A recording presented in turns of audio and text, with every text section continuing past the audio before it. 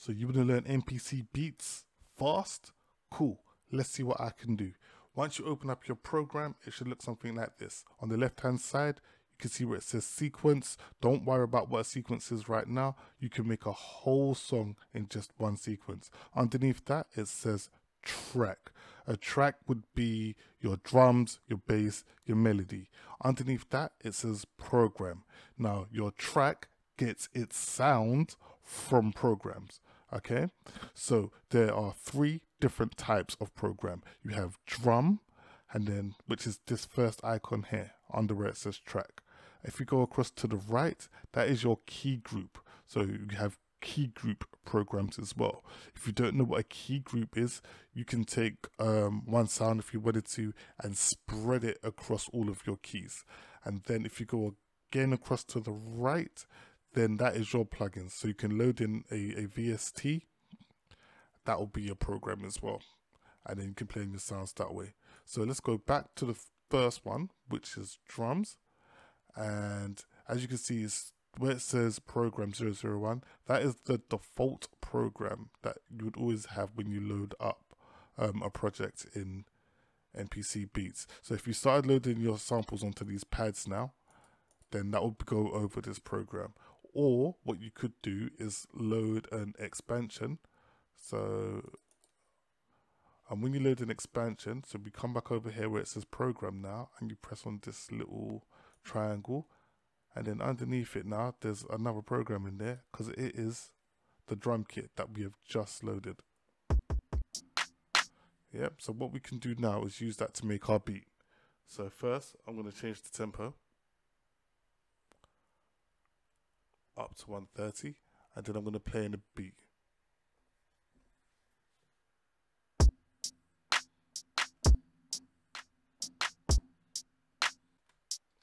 Yep, keep it nice and basic. And then what you're going to want to do now is where it says track, double click and rename it. I'm going to call it drums. Make sure you always name your track and your program. I don't need to name my program because I used an expansion, so that program is named after that expansion, basically. But okay, you've got your basic beat in there now. So let's go over to track number 2, and now we're going to press on key group, and just say for example now we want to put in our bass.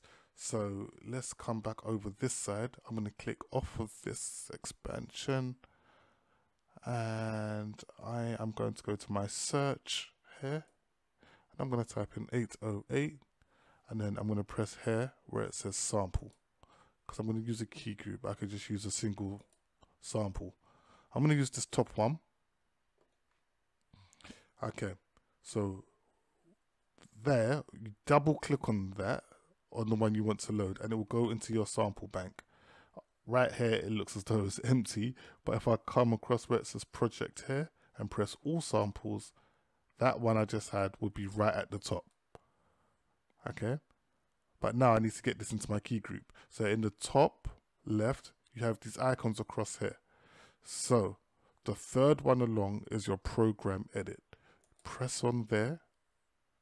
I'm in audio mode at the moment, so I just need to press onto MIDI, and then over here where it says sample layers and it says none, that's where I'm going to load in that 808. And now I've loaded that in, I can press my keys or my pads and hear it. At the moment that's in chords, we're going to change that in a moment. So where it says polyphony here, we're going to change that into mono. If you're working with any sort of bass or 808, you don't want it in poly, you want it in mono.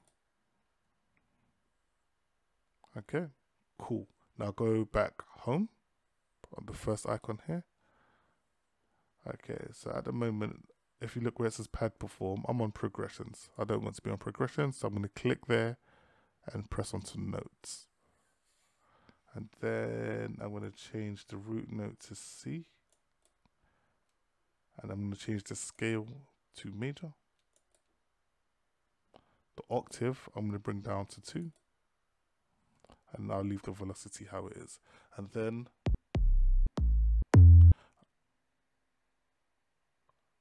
I'm going to play in my 808s.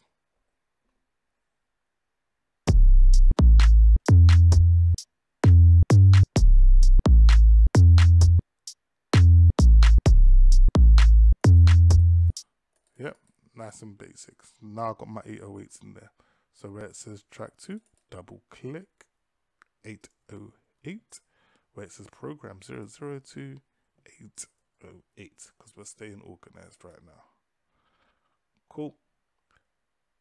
So let's go over to track number 3. And this time we're going to load in a plugin. So when I press on it, it automatically loads a plugin because I've got MPC Beats set to always load up hybrid when I want to use a plugin. But I'm not going to use hybrid. So what you want to do, where it says plugin, you press on this bit right here. Oops. You press on this bit, sorry, where it says, and then this is where you can choose whatever plugin you want to use.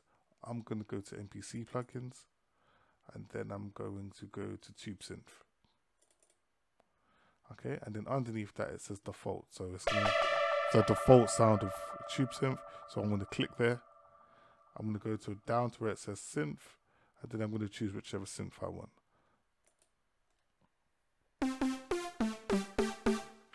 Cool.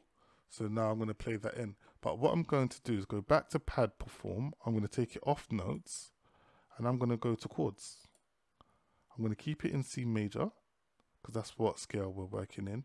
I'm going to bring the octave up 1 to 3, and where it says scale chord here, I'm going to change that to 1 3 5 7. So now if I press on my pad, it sounds like that. And now I'm going to play that in.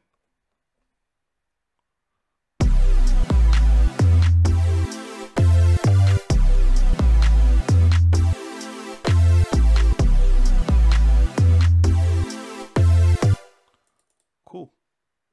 So now I'm going to change the name to, let's just call it chords.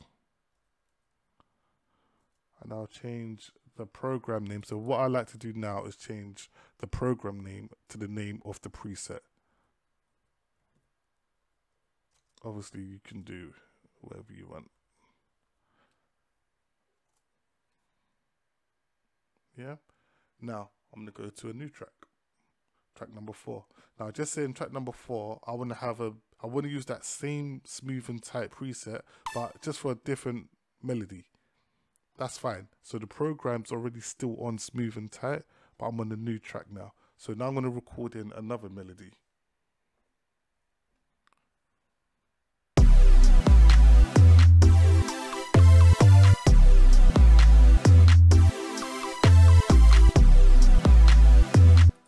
Cool. So I've got that in there now.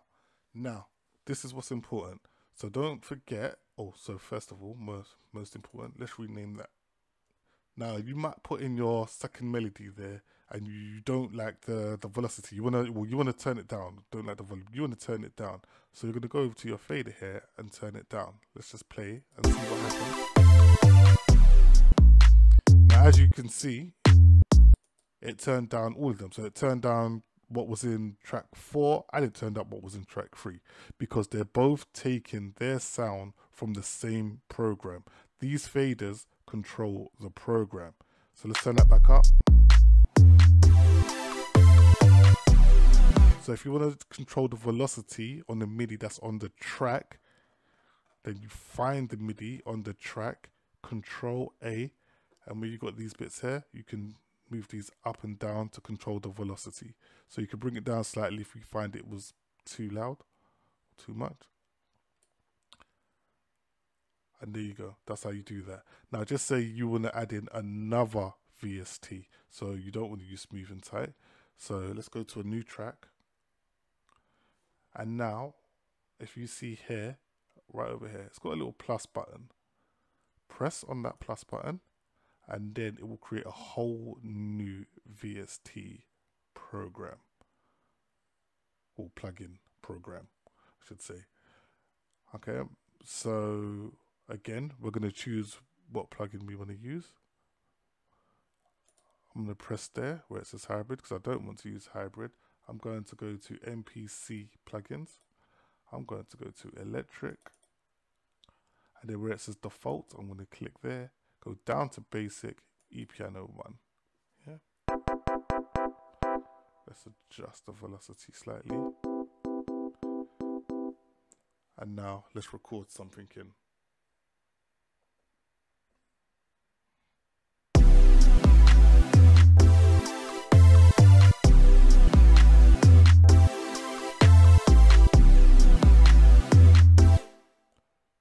Barely hear those, but they are in there. Let's just have a little listen by themselves.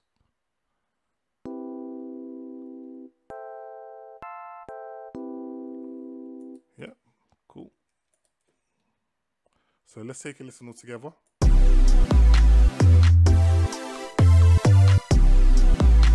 Cool. And to be honest, that's basically it. And there you have it. Made a quick beat in MPC Beats. Obviously, there'll be other things you would need to learn, like little things like mixing and arrangement, but those things can come in a later video. But basically, that is it. That's how you get started making a beat in MPC Beats. Thank you for watching. Stay tuned for more content. Peace out.